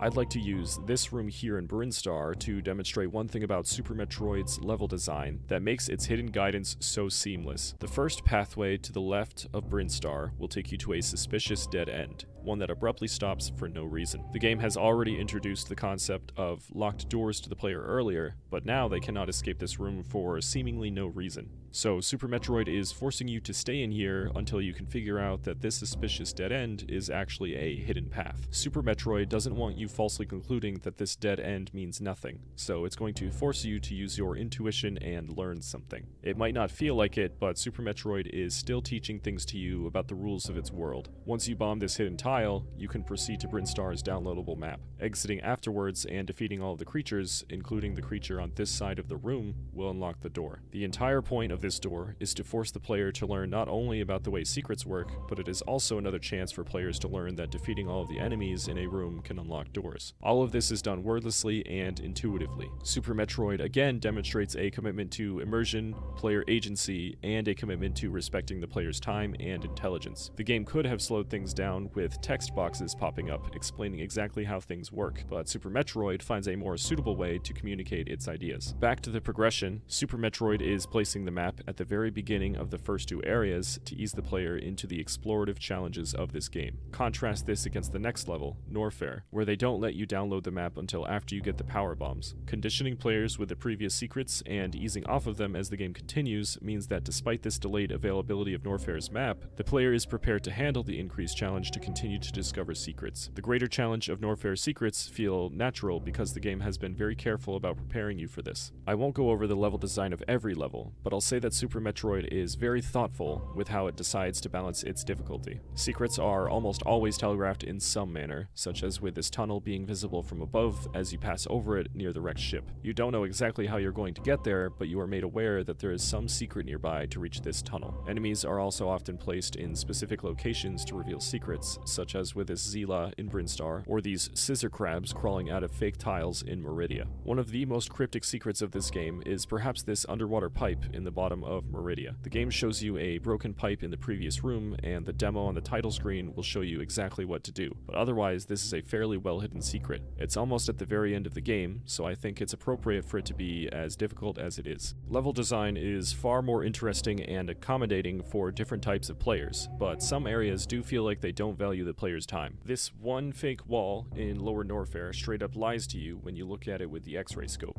Luckily, you are locked in a small segment of the map, so you're unlikely to wander off too far, and all you have to do to discover the secret is simply touch the wall or shoot certain weapons at it to notice they're passing through. It's lame that X-ray lies to you, but it's really not a big deal in my opinion, since there are still multiple other ways to discover this fake wall. The more offensive examples are a number of things about Meridia. This level features lots of quicksand, and I've never liked the way this sand feels to try to jump out of. It's more believable and realistic that quicksand would do this, but that doesn't mean that they should have designed it this way. Or realistic doesn't always mean more fun. I'd understand if they were going for some kind of platforming challenge to try to stay out of the quicksand, but especially with these sand falls pulling you into it, it just feels like you're going to be spending way too much time in the sand no matter what. I also really don't like this specific segment of the map, because Meridia has a couple one-way paths you have to take in order to get 4 expansion items. You have to do this large loop around the level multiple times just to get all of the items, and it's just annoying. One-way paths can work, but combined with Meridia's generally slower movement with the sand, this one-way funnel-like design requires you to take the same long path so many times. Meridia is a notable overall weak point of the game in terms of navigation and platforming. The last 2 levels of the game, Lower Norfair and Turian, are both fairly linear affairs in that they have no item progression, few or no branching paths, and very little backtracking. The focus of these areas is more so on moment-to-moment gameplay like combat, platforming, and searching for secrets in each room. Lower Norfair pulls this off pretty well because the secrets are interesting and the area features 2 boss fights and tough enemies. Lower Norfair has some really tough hidden tiles, but this is almost the very end of the game, so I think it's suitable for this level to really put the player's searching skills to the test. However, this also runs the risk of wasting the player's time if they think that they need an item somewhere else in the world. Turian concludes the game with tense Metroid encounters and some great story stuff that I won't go over here. The important takeaway of these 2 levels is that while they are far more linear than the rest of the game, they lean into the strengths of linear design by offering a more scripted game experience. Level design overall in Super Metroid is another tremendous high point of this game. It's really difficult for me to overstate the incredible achievement of Super Metroid's level design. Of course, the name of the game with Super Metroid is overcoming the navigation-focused challenge of Planet Zebes. Many talking points on this topic have already come up in previous segments, so I won't be repeating those here. There is an overall forward momentum to your progression in Super Metroid, but the game offers a good amount of optional and required backtracking as well. Backtracking as a concept has earned itself somewhat of a problematic reputation for some players, some going so far to say that it straight up ruins the game for them. Not that it really needs defending, but I'd like to take a moment to talk about why backtracking in Metroid is so important to the series. It's integral to Metroid's design because your game world is meant to be understood as a physical and believable world more than a simple obstacle course between points A and B. Fleshing out your game world doesn't just come from making it look more believable, but also making it play more believable. An explorative gameplay experience shouldn't just involve constant forward momentum. You should be able to get lost as you're asked to travel backwards in order to make progress. It feels tremendously rewarding to return to older areas with new abilities and try them out to see if you can overcome an obstacle. Backtracking is such an important piece of the gameplay specifically because of how it rewards the player for taking the entire world into account instead of just the here and now of the game. It all plays into treating the entire world as an interconnected and holistic experience, not only through the level design, but also through your navigation and progression. Backtracking offers additional benefits, like demonstrating how powerful the player has become with new abilities by returning to older areas. You once struggled with defeating these early game enemies, but now you're effortlessly barreling through them without a second thought. This rewards the player for all of the progress that they've made, because you get to feel that power in older areas you've backtracked to. Backtracking also provides the opportunity to tell some kind of story about the world by showing a change in the environment when you return to older areas. The pirates that suddenly appear in the beginning of the game can only work specifically because you were backtracking through there. The music changes when you return to Criteria later in the game, which parallels how you are mastering your navigation and mastering your adventure as you become more powerful.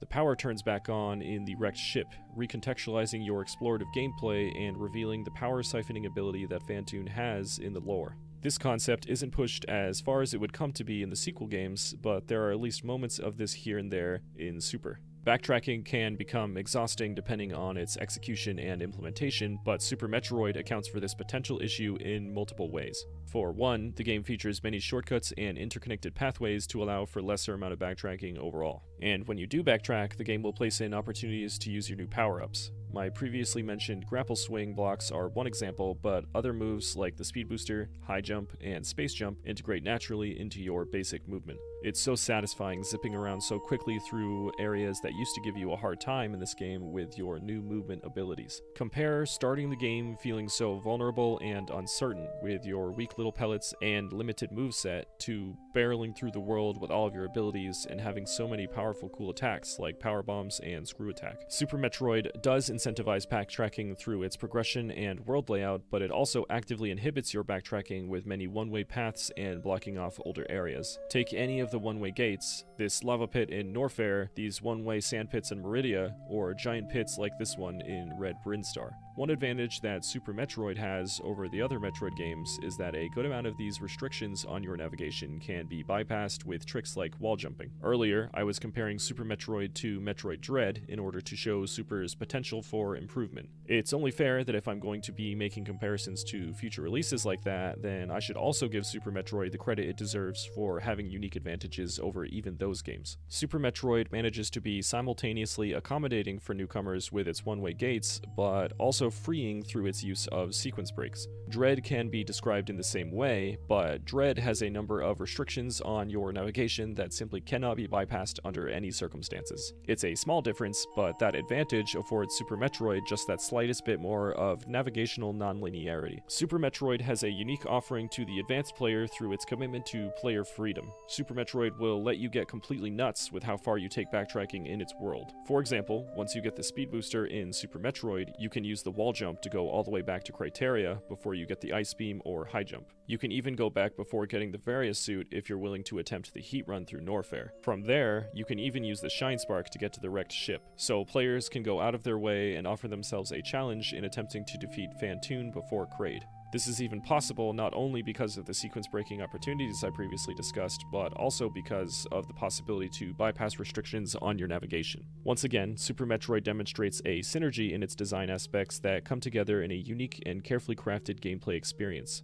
Metroid Dread, as well as any other Metroid game, does not offer this kind of navigational freedom quite to the same extent that Super Metroid does, while also being so accommodating to the newcomer. There's no shame in falling short of Super in general, but Super Metroid deserves to be celebrated for its unique achievements in how far it's willing to take its design philosophies. Your first run of Super Metroid is likely to feel more full of backtracking than your subsequent runs, and this is because of the sequence breaking. Having to go back for Spazer, having to go back for wave beam, having to go back for power bombs, so much of the backtracking can be outright removed by the sequence breaking. Backtracking is massively contingent on your ability to break the sequence. It's intrinsically and extrinsically rewarding to master optimizing your routing, but I'll get into that more when I discuss speedrunning later. Super Metroid's navigation is massively improved in this game from having an in-game map. This map feature also utilizes downloadable maps to display unexplored areas to the player. I find a tremendous satisfaction in being able to track my own navigation in the pause menu, and I value being able to immediately identify where I have and haven't been in such a streamlined and organized way. Other pieces of information are available as well, such as the location of specific notable rooms like save stations, elevators, recharge stations, or hidden items. As much as I appreciate all of the additions that Super Metroid makes by adding a map, I also can't help but notice all of the ways that the map could be so much better. The big one for me is that doors are not labeled on this map in any capacity. This actually is kind of a big deal for me since so much of your navigation is informed by the position of doors. For most of the map, you can make reasonable assumptions about where doors may and may not be, and you'll usually be able to guess correctly about how to reach a specific room. But the limitations of this map are brought to their breaking point by the time you get to Meridia. Meridia is so maze-like, dense, and complicated that not having doors labeled on the map can massively overcomplicate your navigation. You can see the room you want to get to, you can see many neighboring rooms, but you have no way of knowing how any of those rooms actually connect to each other without physically visiting them. Meridia is built in such a way that making your way around to troubleshoot this issue can make backtracking repetitive, like the previously mentioned one-way sand pits. Other parts of this map that I really don't like is that it straight up lies to you on multiple occasions. The map will multiple times show you a blank tile where there is actually a hidden item. Telling the player that there is nothing there when there is in fact something there frustrates me far more than it probably should. I really don't like that Super Metroid is so okay with straight up lying to the player like this, because this wastes a lot of time when the completionist is convinced that there's nothing noteworthy in that area. They're almost certain to search elsewhere, looking for new unexplored pathways on the map. The reality is that the location they're searching for was on the map the whole time, and the game decided to lie for no good reason. Maps also do not make any separation between collected and uncollected items, which again just wastes more time. The map also only lets you view the level that you're currently standing in. You must travel to other levels just to view their maps. You can really tell that this is their first attempt at a map for Metroid. In my opinion, this map is not nearly detailed enough to be as useful as it should be, and the fact that it several times just lies to you is completely silly. The map has a much greater impact on your navigation than you may initially suspect, and Super Metroid's navigation as a whole is impacted by my issues with this map. There is certainly room for improvement within individual things, like the world not changing much when you backtrack or the lacking new map feature, but overall, Super Metroid's navigation is handled very well. Yet another high point for Super Metroid.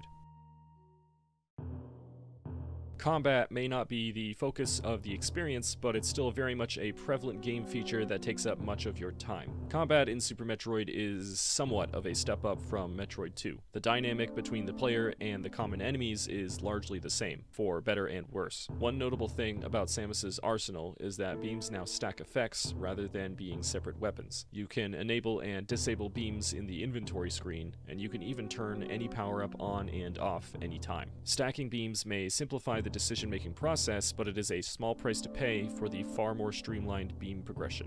Actually going for each beam finally feels worth it, and beams only make you more powerful instead of being more of a trade-off. This design improvement comes more from the inventory screen than it does beam stacking specifically, as different equipable beams certainly could have and would go on to work in other Metroid games. Stackable beams certainly has its own appeal in streamlining the beam weapons. Many enemies and enemy patterns return from the first two games, like the Sidehoppers, Zoomers, Shriek Bats, Mellows, Rios, Dragons, Violas, and the Shoot Leeches. I don't feel the need to re-explain these enemies since we already went over them in the previous videos, and their patterns are largely identical to their previous iterations. Some of the new enemies are so basic that they're really not worth going over, like the Zeros, Puyos, or Skullteras. To sum up all of these guys, I can say they might have unique movement patterns, but the dynamic never goes beyond simply pressing the fire button a couple of times to watch them die. Certain movement patterns are more interesting, like the space pirates can climb along walls, block shots, shoot, and jump around. It's their first in-game appearance, and they work well to elevate the threat of their faction and expand the lore of the universe through the gameplay.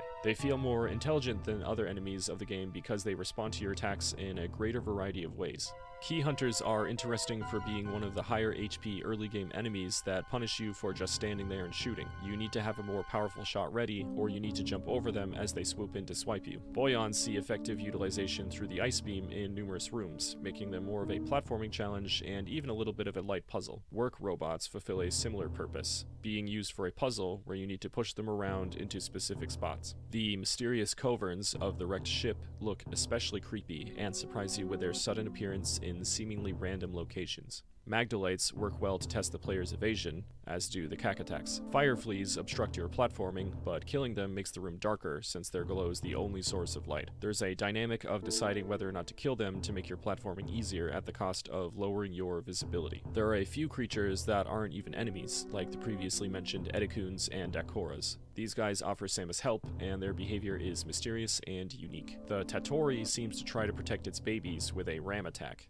It's a one-of-a-kind creature that stands out for its unique behavior and light puzzle-solving gameplay. I could say the same of this strange, one-of-a-kind wall-climbing digging robot that you can find in the depths of Meridia. These more rare and unique enemies make Super's world feel like some kind of bizarre ecosystem more than a simple video game level. It adds an extra bit of believability to the world, as not everything is simply out to kill Samus. They have unique applications in the game world and behave in ways that real-world animals might, like protecting their young. Metroids return, and they are easier than ever, and I cannot place exactly why. Maybe it's the stacking beams and enhanced moveset, but I'm not certain about this. I won't repeat myself about what makes Metroid so great, I'll just say that Super largely captures what made them so appealing in the first two games. The enemy encounters are largely the same as the previous two games, though there is certainly a greater variety in types and gameplay applications with new memorable behaviors. Enemies in Metroid tend to function as set dressing of the environment more than mechanical challenges, and I'm completely okay with this. I'm not asking for every enemy to be a challenging combat encounter, but in Super Metroid it feels like even the fewer and more powerful late game enemies fail to engage me. Take these big guys in Lower Norfair. This area is a straight shot focused on challenging the player. This would be the perfect place to put some mechanically engaging enemy encounters. These guys might take more hits, but the combat remains uninteresting. I'm okay with bosses carrying the burden of being the focus of your more challenging and interesting combat encounters. Enemies generally shouldn't be very time-consuming or challenging in order to preserve pacing. Having every single enemy challenge you would quickly become exhausting in a Metroidvania-style game, so it's great that so many of the enemies are designed as they are. With that said, that doesn't mean that Metroid shouldn't have the occasional tough enemy to keep combat interesting. Perhaps more mini-bosses, for example. Despite being the best combat in the series yet, Super Metroid's enemy encounters still largely feel like going through the motions more than mechanically interesting encounters overall. I haven't been very kind to the bosses of the first two Metroid games, and unfortunately I don't think Super Metroid wows me with its bosses either. In terms of presentation, all of these guys are absolutely outstanding. They are big and scary, and they all genuinely freaked me out as a kid. The sounds that they make sound like something out of a Godzilla movie, and I've always adored everything about these bosses except for the actual gameplay. I'll go in the order of the encounters. I already discussed your first encounter with Ridley in the beginning, so let's start with the first Chorizo. Everyone already knows about the excellent twist with the statue coming to life, completely catching you off guard. I think this is such an interesting twist to something players associate as one of the only unequivocally good and safe things in Metroid games. It's easy to look at this game decades later and forget about how nuts it is to have a Chozo statue stand up and fight you like this. Yeah! Bomb. Uh-oh, I'm scared. Already, this guy has more going on than any of the bosses from the first two games. The Chorizo has various swiping and projectile attacks, and he makes for a good first real boss. His eggs can be shot to replenish resources, and his head falls off once you do enough damage, which just further adds to how freaky he is. He's dripping some kind of liquid, so he might be alive, but he also loses his head and keeps fighting. The game doesn't really make this clear, but you can actually use the Morph Ball to roll between his legs to dodge his attacks. This kind of Morph morph ball utilization in combat is so cool to me, and I wish Metroid in general did this more often. The chorizo goes down pretty quickly, but he makes for an excellent first boss. Next is easily the worst boss in the game, Spore Spawn. He swings back and forth and forces you to just hang out and wait for him to periodically open himself to deal some damage. Shoot the spores to keep your ammo count high, and repeat until he dies. This boss is my least favorite boss because the pacing of the fight is entirely in the boss's hands, and it decides to slow things down to a crawl. Additionally, the AI just doesn't go beyond swinging back and forth. There is virtually no challenge or interesting gameplay here. This might as well be a waiting room. Spore Spawn is creepy and I really like the visuals, but that doesn't save this boss for me. The moaning sound made when it opens has always unsettled me, and it's the only boss in the game where the music keeps playing after the boss dies. The entire room drains its color, which reveals such an otherworldly relationship with Spore Spawn's connection to the immediate ecosystem. It's so weird in the coolest way. Kraid needs no introduction. One cool part that has been kind of lost to time is this moment where you are approaching Kraid's room and you run into this mini Kraid. He's about the same size as the Kraid from the NES game, so NES players are almost certain to mistake this guy for the real Kraid. Pushing forward and seeing this surprise colossal monstrosity is a great moment because of this bait and switch. Super Metroid has plenty of moments like this that are only going to fully work if you're familiar with the first two games, like exploring Old Turian. An unfortunate consequence of remaking these games is that some of these moments no longer work, as Zero Mission players are fully expecting Big Kraid. Either way, the actual boss fight itself is perfectly serviceable. Kraid's only weak point is the inside of his mouth, and you're going to need to dodge his projectiles to stay in the optimal location to deal damage. Shooting his eyes will open his mouth, and you have a limited time to get your damage in. Dodge his belly spikes, his flying fingernails, and the rocks he belches. There's really not much else going on here. Kraid's relative simplicity gets by on the excuse that he is fought so early in the game, but even so, I think the fight could be made more interesting. Crocomire is notable for being completely unable to defeat through sheer damage. He doesn't actually have a health value to be depleted. It's almost like a tug of war, in that he needs to push you back into his bed of spikes, and you need to push him forward into a pit of acid. Like Kraid, only his open mouth can be damaged to push him away. Once again, I think this guy is not nearly complex enough to stay interesting. I feel like I can just go on autopilot with this guy because he doesn't have very many attacks, just spitting these fireballs and swiping his arms in front of him.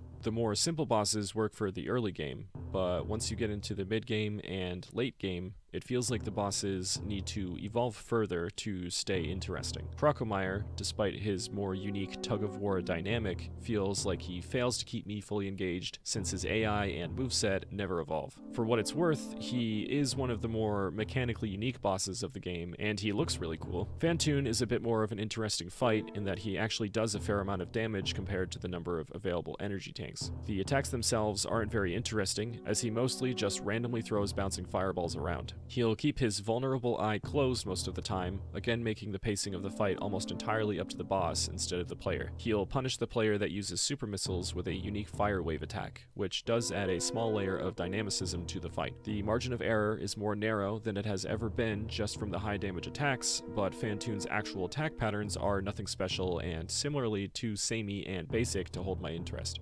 Batwoon is my second least favorite fight just for flying around randomly from hole to hole and spitting projectiles. He gets faster as his health gets lower, but he does absolutely nothing else. This guy is completely forgettable for having almost nothing going on. Dragon is by far my favorite fight in the game. For one, it can be damaged at basically any time it's on screen, placing the pacing back into the hands of the player. Shoot its soft belly and try to avoid its swooping attacks. Once again, Morph Ball is used as an evasive maneuver during combat encounters. It can spit a barrage of webbing to ensnare you, and it will follow up with a grab to sting you repeatedly. Mash the buttons to escape faster, and think outside of the box to efficiently dispose of the webbing. Of course, there's the secret quick kill in which you bait Dragon into grabbing you and then grapple beam an exposed circuit to melt its health. This quick kill is so cool because it rewards that kind of experimentation and out-of-the-box thinking that I value so much in Metroid. It sounds like some kind of rumor you'd hear on the playground, and it's fascinating that it turns out to be true. Like Phantoon, Dragon hits pretty hard, so the tension is higher than other bosses. Dragon gets much faster when it's low on health, which helps keep the fight more interesting to the end. Dragon's stands out to me for keeping tension high and rewarding you for trying different moves, like the Morph Ball, Power Bombs, or Grapple Beam during a boss fight. Everything comes together very nicely here to show how good Metroid bosses could and should be with Dragon. Ridley is unfortunately quite the letdown for me. It's actually one of my lesser favorites in the game. He just swipes his tail at you and breathes fireballs,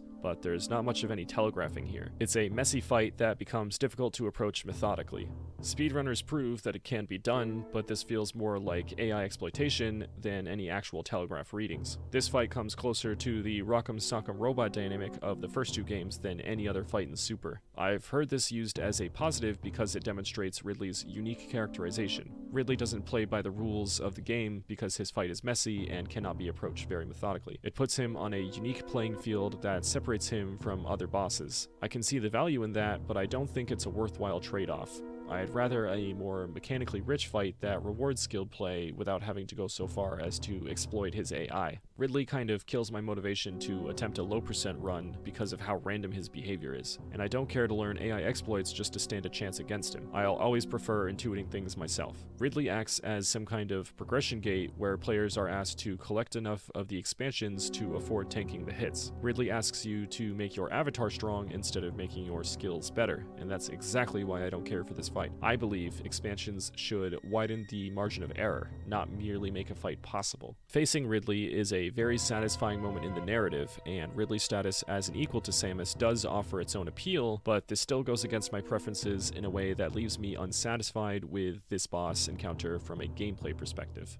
The last battle to talk about is the final boss fight against Mother Brain. This fight is relatively easy because Mother Brain's first phase isn't nearly as busy as its NES counterpart, and the player is so much more capable than they were in the first game. There's really not much to this first phase, but I think the whole idea is that the player is meant to feel powerful before the game pulls the rug out from under you. Once Mother Brain reveals her final form, the player needs to do enough damage not to defeat her, but to trigger an interactive story segment. Mother Brain will use various projectiles and these delayed bombs against the player, which isn't nearly enough to make this encounter as challenging as you might expect from a final boss. The damage values are decently high on her moves, but they just aren't fast or dynamic enough to be very interesting to me from a mechanical perspective. This boss fight is much more concerned about being an interactive narrative experience more than a proper boss fight, and it certainly achieves its goal with outstanding success. With that said, I don't think that these two goals are mutually exclusive. We could have received an interesting boss that ends with a scripted, interactive story. I'm mostly okay with this fight being as scripted as it is, but that only places even more weight on the earlier Ridley fight to be a more mechanically engaging experience. From a storytelling perspective, this scene is incredible for its interactivity and emotional payoff with the roller coaster that is watching the Super Metroid sacrifice itself to save Samus's life, and then being able to absolutely decimate Mother Brain. The Mother Brain fight is a satisfying payoff for what was built over the last two games, and it all ties up nicely. The story makes no attempt to explain or even hint at any explanation of why characters like Ridley, Kraid, and Mother Brain are back, which nobody seems to mind here for some reason. Segments like Ceres and the Mother Brain fight remain special for having a level of interactivity otherwise unseen in the series that benefits concepts like player agency and immersion.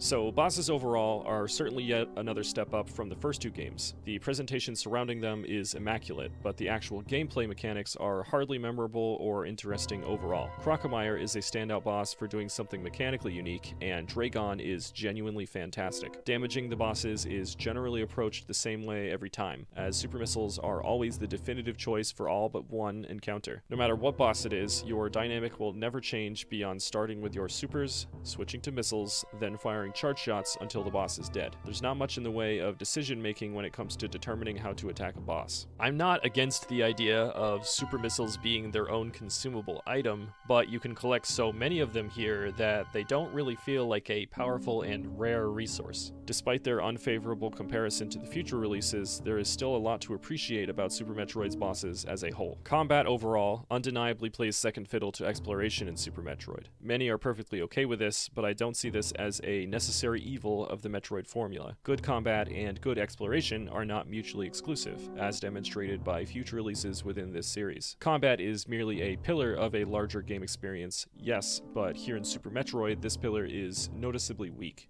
I'm not interested in giving combat a pass just because it's not the primary focus of this game. I'm not here to make it out like Super Metroid is a bad game just because I don't love its combat, but I am saying that Super Metroid's combat is comparatively weak not only to other Metroid games, but also other action games of its era. I don't agree that Super Metroid needed to have less interesting combat in order to fully realize its goals as a good Metroidvania, because, like I said, I don't see these concepts as mutually exclusive. Perhaps it's the best that they could have done in 1994, but that doesn't mean it's going to hold up today very well. An improvement over the first two Metroid games, but nothing special. Super Metroid is the Metroid game that really sold me on the concept of Metroid's potential to offer an immersive experience. Immersion in video games can come in many forms, like first-person 3D games or even VR games where you physically look around and use your hands to interact with the game world. This is all well and good, but to end the discussion of immersion there would be a massive disservice to the accomplishments of games like Super Metroid. The immersive appeal of a game like Super Metroid is that the game has fully engrossed me into its game world as a, in a sense, believable space. Super Metroid is nowhere near realistic, but it is very committed to being believable. Believable is more about logical consistency, and the game world showing a proper history with things like signs of age, like ancient civilizations or other forms of environmental storytelling. So many of the design goals of Super Metroid have been in service of selling Super's world as a tangible and real place that could physically exist. The freedom afforded by the sequence breaking and interconnected world design immerse the player because they force you to think of the game world as a holistic world that you can map out as a tangible space. There's no level select or mission-based structure, no explicit lengthy tutorials, and no gamey visuals or sound effects. Your guidance through the world is invisible, and this has everything to do with immersion. Your navigation and progression, despite being more linear than you might realize, feel like they are entirely in your hands. Player agency immerses the player because it is now your journey in this believable world. You aren't told where to go or what to do, you are just given the bare minimum and left to figure everything out on your own. This might also offer its own mechanical benefits, but the immersive benefits are profound. If the player is given objective markers, waypoints, or clutter on their heads-up display showing them where to go or what to do, then the player is kept keenly aware of the fact that they're playing a video game. Of course, nobody is actually going to forget that they are playing a game, but committing to believability can offer a unique type of mental and emotional connection to the game world. Super Metroid is certainly not the only game to do this, but Metroid offers a unique, mechanically rich gameplay experience alongside a more immersive experience. Just like its commitment to marrying Mario and Zelda, Metroid's very foundation is to balance mechanically substantive gameplay with more emotionally appealing concepts like immersion, atmosphere, and narrative. Not every facet of Super Metroid's design is committed to immersion. Super Metroid is certainly not an immersive sim game. It may not have immersive qualities like a virtual reality first-person perspective game, or things like a diegetic heads-up display. Plenty of things about its design are outright antithetical to immersive design, like its tile-based level design and especially these blocks with item icons on them. Super Metroid may offer a unique immersive gameplay experience, but its priority is to be a good Metroidvania first and foremost. Super Metroid remains timeless to this day for its outstanding success with balancing these concepts. Even 2D Metroid offers its own special kind of immersion, and I think Super Metroid captures this better than any other 2D game, period. Another advantage it has over even other 2D Metroid games. Super Metroid uses its expansion pickups to make a fantastic experience with its optional items. There are far more expansions in Super than either of the first two games, with 46 missile tanks, 10 super missile tanks, 10 power bomb tanks, 14 energy tanks, 4 reserve tanks, and various optional items like the Spazer and Spring Ball. Super Metroid, of course, gives you a few generous placements to communicate to players that secrets like these can be found, and to guarantee that players have at least a little more than the bare minimum health and missiles. As per usual, expansions are usually found at dead ends of pathways and hidden within many rooms like connecting tunnels and larger areas. But what really makes Super Metroid's expansions stand out is that so many of them are thoughtfully placed to challenge the player in some interesting way. Some challenge your platforming with small landings, enemies, and lava pits. Others test your ability to pick up on subtle clues. Some just straight up do not hint at their presence, and it's up to you to look over rooms carefully. I am more forgiving of this cryptic design here because of the tools that the game affords you, like the X-ray scope and power bombs. Especially since these more cryptic ones are optional, it's difficult for me to get that mad at how well hidden they are, though this does make my issues with the map even worse. I don't have all day to go over every expansion, but I do want to mention a few especially memorable ones. I previously mentioned that certain enemies are used for light puzzle solving, like freezing these boyons to create a runway for your shine spark. Similar situation with some worker robots in the wrecked ship. I like that this flower in Red Brinstar is missing a yapping maw, hinting the presence of a secret to the player. This one pipe in Green Brinstar doesn't shoot out any enemies, hinting that you can actually jump inside of it. There are a lot of great little hidden expansions like this that require you to observe your environment carefully, and it makes for more interesting gameplay as you search through each room. I already complained about these 4 expansions in Meridia that require you to loop the entire level several times, but there are also these 2 missile tanks that are placed on either side of some falling blocks. If you don't step on the exact center of these falling blocks, then you have to do this entire loop you just did a second time for no good reason. These 6 expansions are a pain, but the rest range from fine to great. One thing I really like about the placement of the expansions in this game is that many of them are available your first time through an area. Brinstar does have many tanks that can only be collected later in the game. This means that your expansion collection isn't bookended to the end of the game.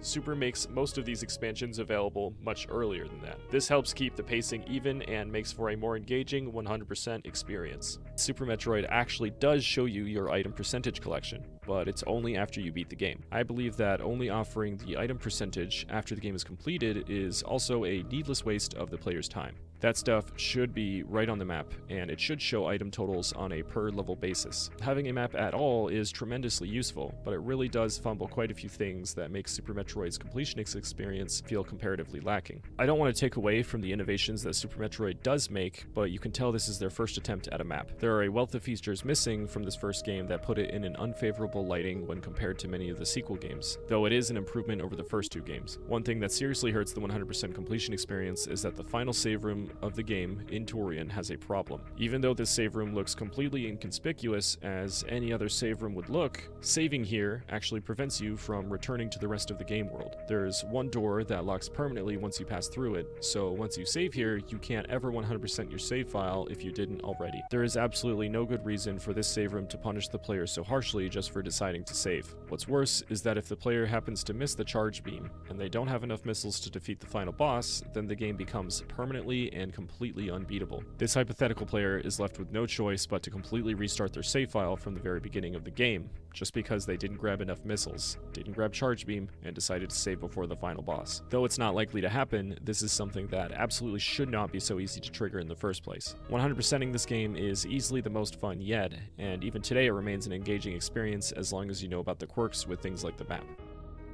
What do I even say about Super Metroid speedrunning? Are you serious? Super Metroid is one of the most popular speedrunning games of all time, and it's one of the first games players attempted to run. All of the familiar elements of Metroid NES's speedrunning potential remain true of Super Metroid, such as the wealth of opportunity for route optimization and decision-making involved in deciding how many items to collect or skip. The map is expansive and maze-like and features many hidden shortcuts. The decision-making involved in Metroid NES was great, but it pales in comparison to the complexity of Super Metroid speedrunning optimization opportunity. There's just so much more to consider with Super Metroid. As I've kept saying, a huge appeal of the Metroid series is figuring out this kind of stuff myself. Yes, you could use the internet to find the most optimal path, but I found tremendous enjoyment in analyzing and experimenting with the game world to determine the fastest route myself. You need just enough items to beat the game, and you must evaluate items based on how long they take to reach, and compare that amount of time spent to their usefulness in your run. Each item acquired is a trade-off of time. For example, a player might want to stop to grab the nearby super missile tanks when they reach the wrecked ship. This will certainly help you quickly dispatch upcoming bosses, but taking the time to go out of your way to grab these tanks might be more time than it's worth. How many tanks do you stop to grab, and which tanks cost the least amount of time? Figuring out every last detail is the name of the game with Super Metroid speedrunning, an endlessly replayable experience. Of course, having a smaller health and ammo count means that the margin of error is narrow.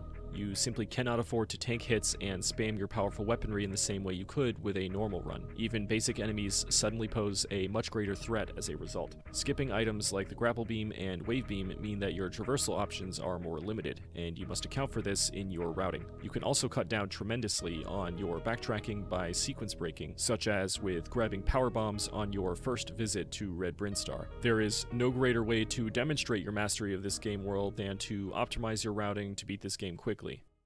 Super Metroid's impact on the game industry and Metroidvania genre is undeniable. The game furthers the series so much that many consider it difficult to look back at what came before. This is the definitive Metroid experience and definitive video game period for so many players, and it's really easy for me to see why. The game embraces the non-linear design of the first game, but introduces a new focus on item progression that evolves the gameplay formula into something I, and many others, can't get enough of. Combine that with its evolved take on the world building of the second game and its entirely new set of design ideas, and it's easy to see how Super Metroid managed to earn itself its reputation. The game has some notable issues like its shine sparking, item selection, and jumping controls, lackluster combat, deceiving final save room, lackluster item tracking, and its bare bones and dishonest map. It's clear that basically all of these issues hardly bother many, because this game is often touted as the literal perfect Metroid game. Personally, I don't think this game is all that Metroid should be, and I also think that other Metroid games have found plenty of original ways to surpass some design aspects of this game. Taken for what it is, I think that Super Metroid nearly perfects the design philosophy of the more non-linear map design and progression. It may not be my favorite game in the series, but it's definitely in my top 3 games of all time. Even to this day, Super Metroid remains unique for things like its specific flavor of item progression-focused gameplay, or its commitment to interactivity and immersion. Every design aspect of Super Metroid is in service of its design philosophy of granting the player agency in their progression. This is done within a world carefully balanced to accommodate both newcomers and veteran players alike. The synergy between all of Super Metroid's design aspects come together to offer an endlessly replayable experience that I will continue to frequently revisit in the future. Thank you for watching this video, and I'll smell you later.